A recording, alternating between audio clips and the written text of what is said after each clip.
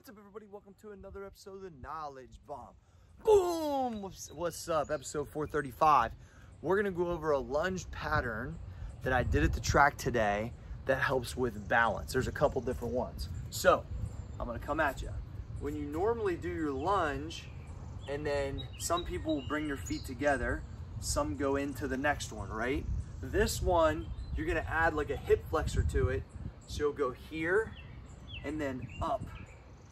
Here, up. Now, when you go with that knee up, you want to really flex abs, core, whatever, and try to, like, they call it neuro lock it, meaning that it's not shaky. It creates more stability in the lunge. So when I go here, up, so that right there is stuck, stable, balanced. Here, up, stuck. Now this one's a little harder for me, but it's fighting for it. The other one you can add is a crossbody.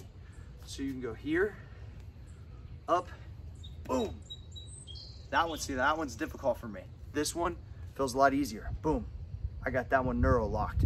So as I was coming across, I was fighting for that one the whole time, fighting for that stability, fighting for that. These you can add to your regular lunge patterns. So like today, what I did was I went cross, how I normally do, like this, and then added the crossbody, boom.